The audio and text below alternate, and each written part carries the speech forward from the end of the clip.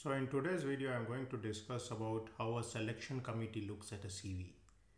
So essentially, I am presuming here that you have applied for a faculty position and then this has gone to the selection committee and the selection committee is perusing these CVs.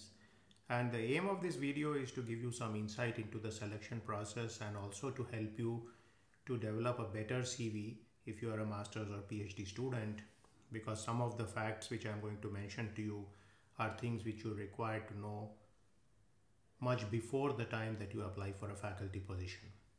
So let's start at the beginning.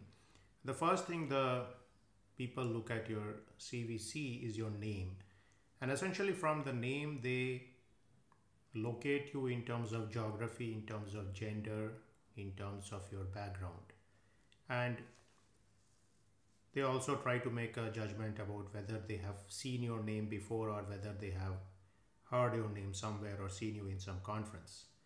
Now, name is generally not very important except in the case where you are a particular type of candidate who wants to make sure the selection committee knows about your background.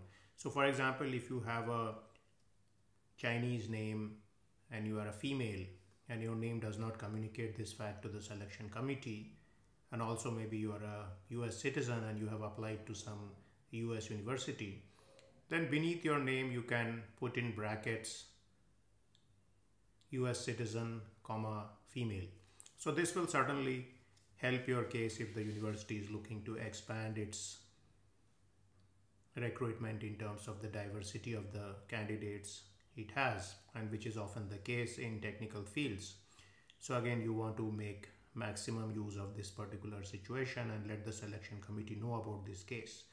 Now, once they have seen your name, below it is typically your educational background in terms of PhD, master's and bachelor's degree. And here the committee looks at the university from where you have done your PhD degree and how this university ranks in terms of reputation, and how does the department rank in terms of reputation. So this is where they essentially place you in terms of where you are from.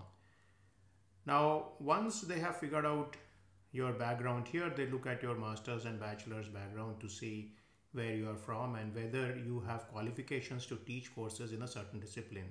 So for example, if you are applying to a mechanical engineering department and all your degrees are in mechanical, then that's a very good fit. But if you have done a bachelor's degree in production engineering or manufacturing engineering and then PhDs in mechanical, that may be a red flag for some people who want you to teach a large number of courses on the basic mechanical stream. So these are some things the committee looks at this point. And also, if you have mentioned your GPA here, they like to see your GPA, and typically for a faculty position, high GPAs are very important. So if you have got something more than 3.5 out of 4 or maybe 90% in terms of marks, then that is considered to be a good score. Now, why is this ranking important is that, as I have mentioned in some of my previous videos, it actually captures a vast amount of information in terms of your basic education, in terms of your standardized course, your letters of recommendation, your references, the professors you have worked with, the severity and draconianness of your comprehensive examinations, and the courses you have taken. So again, most universities try to hire people who have been to top ranked universities, especially for the PhD degree. Now, once they have gone through this background in terms of your PhD, Masters and BS, then they have a good concept about where you are coming from. And the next section they look at is what are the prizes or any scholarship which you have obtained. And again here, named fellowships would come first, any scholarships you have obtained, any young scientist prizes, maybe even simple things such as travel grants and so on, or you have got any best paper prizes from societies such as IEEE, CM, ACM. And these tell the committee that this person is focused toward prizes and getting good name recognition, which generally is a good sign as far as university success is concerned, because generally universities are somewhat archaic structures which are still focused on name and fame rather than purely on money. Now the next part of your CV is the journal list, and essentially here they look at the number of journal publications you have, and then the quality of journals, and then further down. So here I would say that the quality of journals is very important. So the people peruse through your list of journals and look at the names of the journals. So again, most people are familiar with the best journals in the field. So maybe you have published in Journal of Fluid Mechanics or Journal of Sound and Vibration or IEEE Transactions, and these are familiar to the particular people and these are considered to be good journals. So again, this is very important. Then they look at the number of publications. So here I would say a number between 5 and 10 is very good as far as the technical fields are concerned. If the number is too low, then there is a trepidation that the person may not be in this publication frame of mind which is required to get promotion and tenure. If the number is too large, there is some doubt about the quality of the work, and maybe the person has interacted with a large number of people and published papers with many people. So this is the next thing people look at, is the number of people with whom you have written the papers.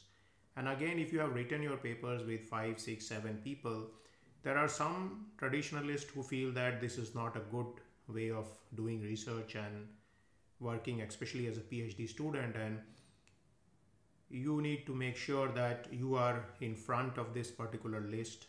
You are one of the people who have contributed a lot and so on. So again, this is just something to keep in mind. I am not casting judgment on good or bad nature of the work.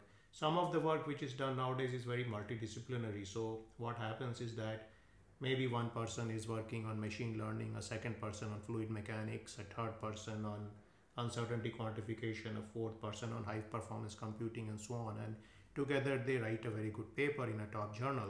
But what happens is that the people themselves do not know all the aspects of the field, and this is something which needs to be kept in mind, that when you are writing a paper, you need to make sure as a PhD student you know as much of the field as possible. Now, this is one of the reasons why when the number of papers is large, there is a lot of scrutiny on the papers to see if the person has actually performed a small amount of work in a large number of papers, and then his publication list has become very large. So this is something to keep in mind.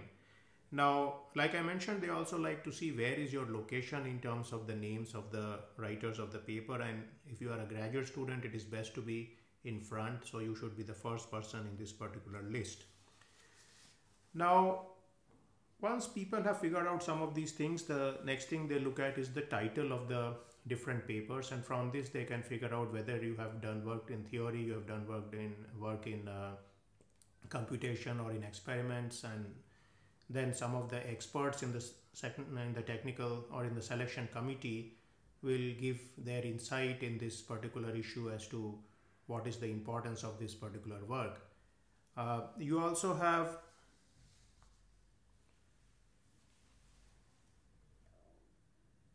a situation where people may dig deeper into these papers and they may look at the abstracts of some of these particular papers if they have become useful to these people. So again, this is where they make some judgments about the quality of your work. They also look at the names of your supervisor in terms of PhD as well as postdoc to see if these people are there in this publication list, and what is their relationship with respect to you in the particular list here. So again, it is a good idea to publish several papers with your PhD supervisor and to publish several papers with your postdoc supervisor and so on. And again, it is also good to publish papers all the time. That is, you don't want to suddenly publish 5 papers in a particular year. Instead, you want to spread them around your entire PhD program, or at least toward the last 3-4 years of your PhD program. So generally, universities like to see that you are not sporadic in terms of publication, but you are a regular type of a person. Now, following this journal publication perusal, they come to the conference papers, and here again they see whether the conferences where you have published are internationally recognized conferences such as CIAM conferences or IEEE transaction conferences or workshops or symposiums and so on, and mentally they will again grade these particular conference papers and check out their quality and also quantity. Now, just to mention one more fact is that through the journal and conference papers, people also look at the page sizes of these papers. So again, that is something to keep in mind. If you have written technical notes which are 2-3 pages long, then those are held in a lower degree of esteem compared to very long and verbose journal papers. So now, following the conference papers, you may have room for books and book chapters. Now, very few people at the graduate study level write these, but in certain fields such as humanities and social sciences, people do write books as part of their PhD. So that is something which would be considered by the people. So following this, basically the decision is made at this point about whether the person is good or not. And some people do mention certain things they do beside their work. So they may mention that they do music, dance, they take part in martial arts and so on. But again, if you are applying for a technical position or a scientific type of position, these are not really required, because if you are applying for a professor position in nonlinear dynamics, then all these things are largely useless and will detract from your main focus. And in fact, people may consider you are somewhat casual if you write things which are outside your field. So if you have things you do such as foreign languages, or you are an expert in mathematics, or maybe you know machine learning, TensorFlow and so on, you can put some of these things. So make all these things fit in with the exact program you are applying for. So if you are applying for tech disciplines, then be very tech in your CV. Now the question is, if all these things are good, what happens? Well, I would say that at this point, if all the things are good, then there is a general consensus among the faculty, and then they debate on something known as the fit, as to how this person fits with the department. And here the fact that you are complementary to the department has a larger impact than if you bring skills which are present in the department. So this is something to keep in mind. And many situations, a very good candidate may not get selected because the fit is not good, and a somewhat less good candidate may get selected because the department really wants the skills of this person and feels that they can use these skills in future. So some of the things which you can do is you can apply to numerous departments so that you increase your chances of getting this fit. You apply globally, and also remember that pulchritude is in the eyes of the beholder, and therefore do not get disappointed if you get rejection from any department, because this is a standard process as far as university recruitment is concerned. And again, it's not personal, it's just a matter of the department considering so many people and then coming to a decision. So these are some of the concepts I had today about recruitment in a department and how the selection committee looks at people.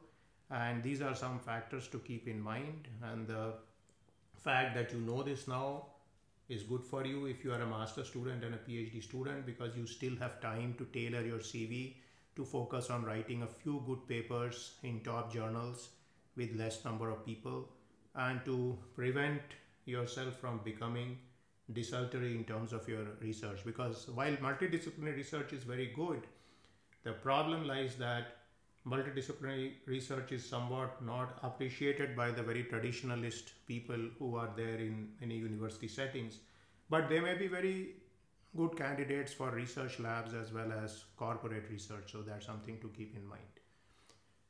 So again, I hope you enjoyed this video, and stay tuned to my channel for further videos on such topics. Thank you very much.